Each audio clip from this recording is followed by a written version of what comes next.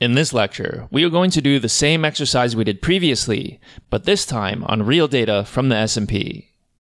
This lecture is going to walk you through a prepared Colab notebook, although a very good exercise, which I always recommend, is once you know how this is done, to try and recreate it yourself with as few references as possible.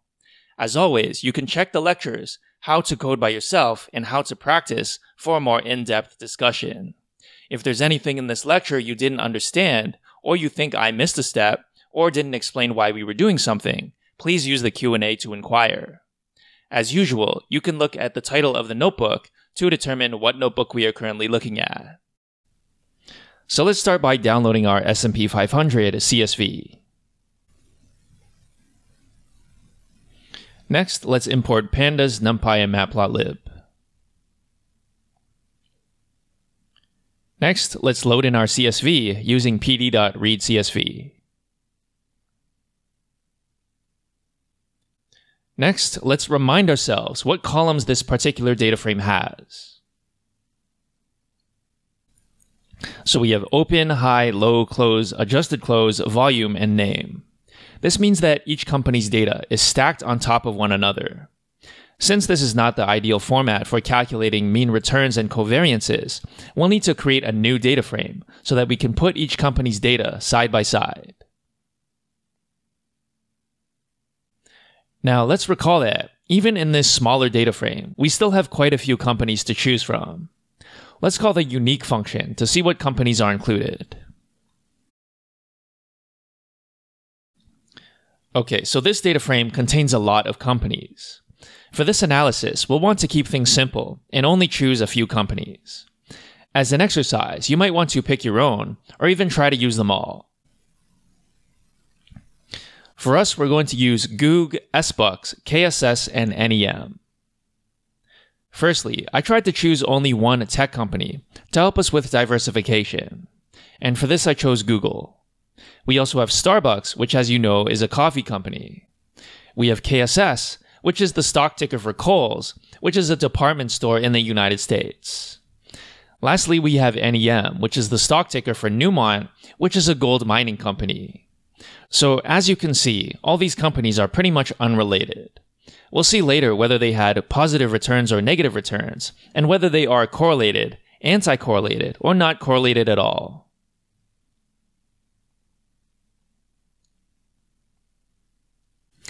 Okay, so next, I decided that for this analysis, we would be looking at the returns over a 6-month period. I think that seems like a reasonable amount of time. Typically, people rebalance their portfolios periodically, for example, every year, every 6 months, or every 3 months. So I wanted to check roughly how many trading days there are in half a year. To do that, we can take 252 divided by 2.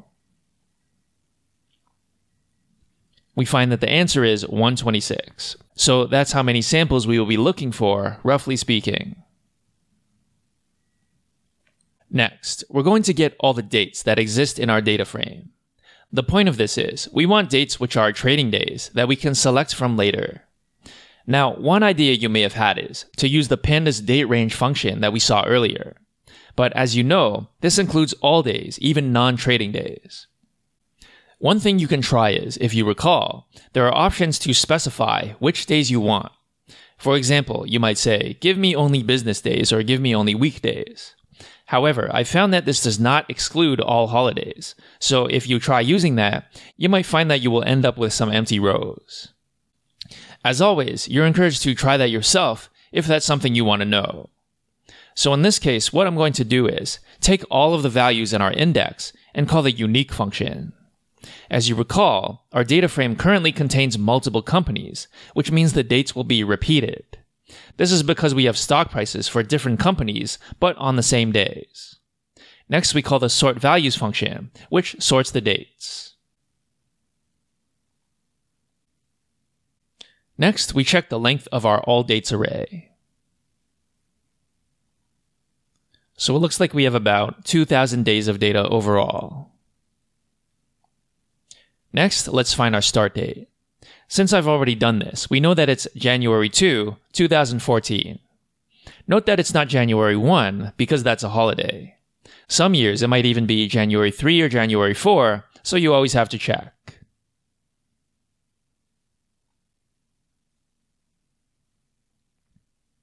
Next, we do the same thing for the end date.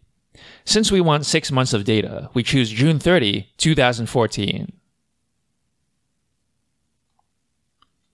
Since this date exists in our all dates list, we can use this date as our final day of data. If it didn't, we would have to go down until we found a day that did exist, for example, June 29 or June 28. Okay, so next, we're going to assign the above two dates to variables called start and end. Next, we're going to index all dates, starting from start and going up to n+1. Recall that the ending index in Python is exclusive, so that's why we add 1. All right, so next we're going to check the type of our dates variable. Okay, and we see that the variable dates is an object of datetime_index. And we have 124 days in this 6-month period. All right, so next, we're going to build a data frame of close prices, where we put the close price for each company side by side. This will make it easy for us to calculate the mean and covariance. So we'll start by creating an empty data frame with the index dates, which are the dates we just found. Next, we enter a loop that goes through all the stocks in our portfolio. Inside the loop, we get all the rows that correspond to the dates that we've selected. Next, we grab all the rows which have the name we are looking for. Next, we create a new temporary data frame to store the close price for this particular stock. The important part of this is that we're giving this temporary data frame a column name corresponding to the current stock. Next, we use the join function to append this data to our close prices data frame. As you recall, we did this exercise in the financial basics section.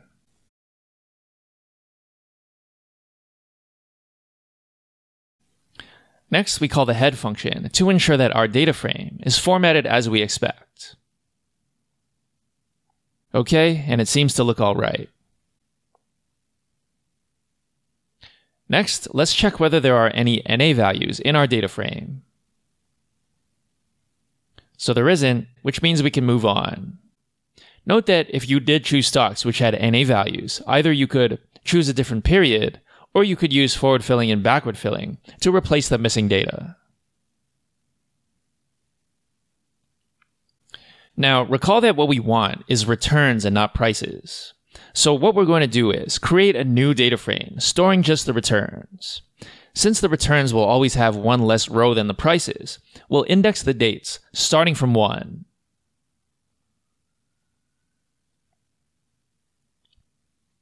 Next, we're going to loop through all the names in our names list. Inside the loop, we're going to calculate the return for the current stock by using the %change function. Next, we're going to assign the returns to our returns data frame. Note that I've indexed the current returns using iloc, starting at the index 1. Also note that I've multiplied by 100. This is typical so that the numbers we see are percentages. For example, instead of seeing 0.1, you'll see 10, which means 10%. This is pretty typical in these kinds of analyses, so I've adopted that style.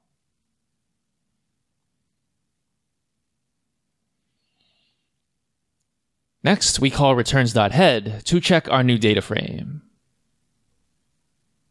As you can see, the results are now larger. So if you see 1, that means 1%. Next, we want the mean daily return over the period, so we'll call returns.mean.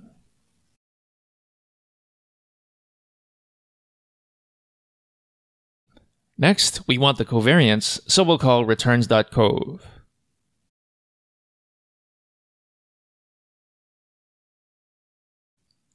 Now, sometimes, for the purposes of indexing, it's more useful to have a NumPy array rather than a data frame. We can convert our covariance matrix data frame into a NumPy array by calling toNumPy.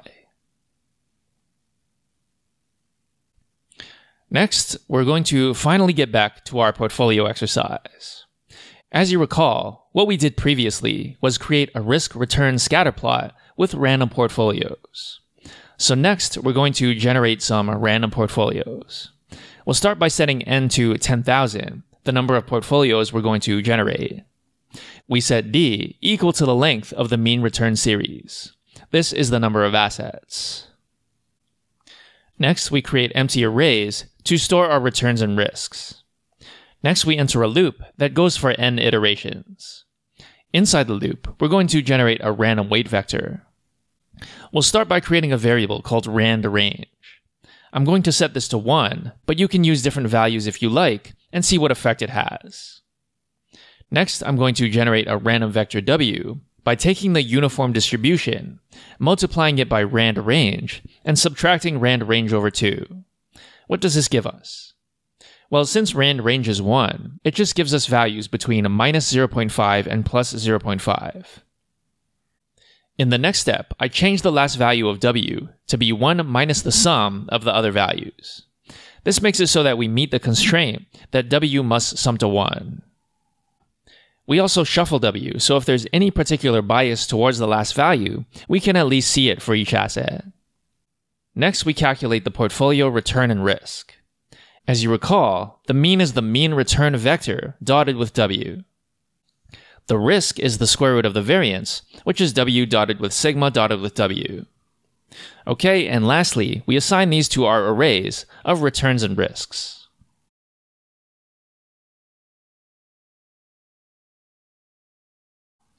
In the next block, we're going to calculate the returns and risks for single asset portfolios. That means, what's my return and what's my risk if I only invest in Google or I only invest in Starbucks? So we start by creating empty arrays called single asset returns and single asset risks. Then we enter a loop that iterates d times. Inside the loop, we grab the return for asset I and the variance for asset I. Note that the variance of asset I is just the covariance at row I, column I. Next, we assign the current return and risk to our single asset returns and risks arrays.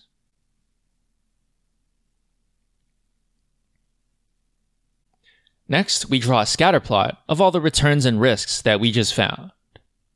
For the random portfolios, we'll set alpha equal to 0.1 so that the dots are transparent. For the single asset portfolios, we will not use transparency, and we'll also color these red to distinguish them from the random portfolios.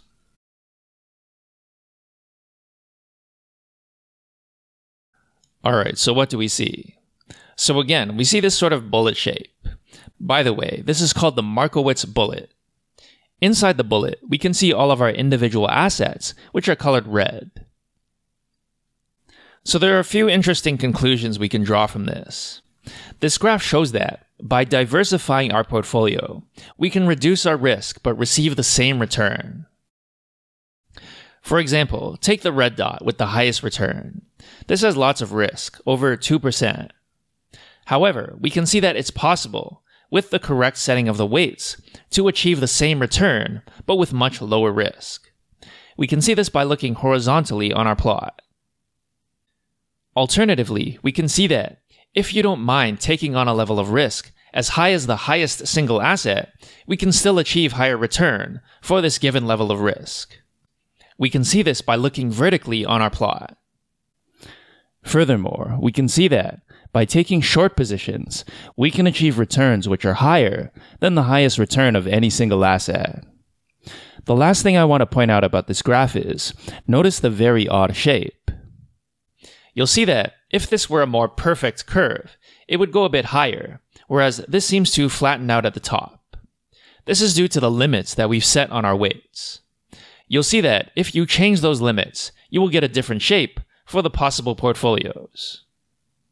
One downside to portfolio optimization is that, in order to achieve those portfolios, we would have to take some pretty extreme positions. For example, you might have to short sell or borrow 100% or more of your wealth. This is actually pretty dangerous because, as we'll discuss later, short selling is very risky, and on top of that, it's common to have to pay interest on your short positions. In other words, borrowing money is not free, and furthermore, it can be quite dangerous, just as it is in the real world.